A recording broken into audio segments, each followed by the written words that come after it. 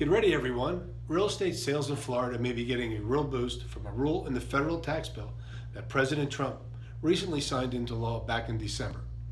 The rule caps SALT, or state and local tax deductions, at $10,000, when before those deductions were unlimited. Those include real estate and either income taxes, or sales taxes. For wealthy people who itemize deductions, income taxes alone exceed that amount, let alone property and sales taxes.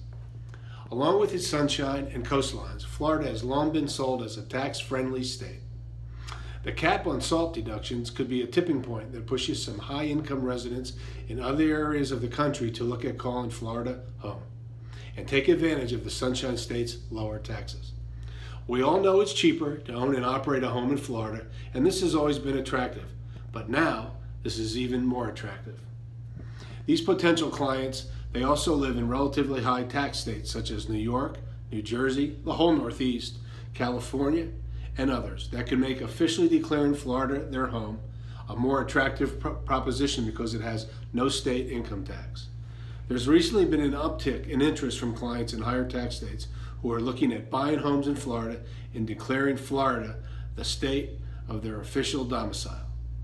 As an example, New York has a maximum 8.82% income tax, so tax on any income over $120,000 has already exceeded that $10,000 deduction cap.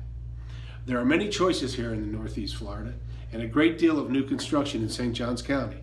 Currently, close to 10,000 homes being built, not to mention an expansion of quality retail and roadways.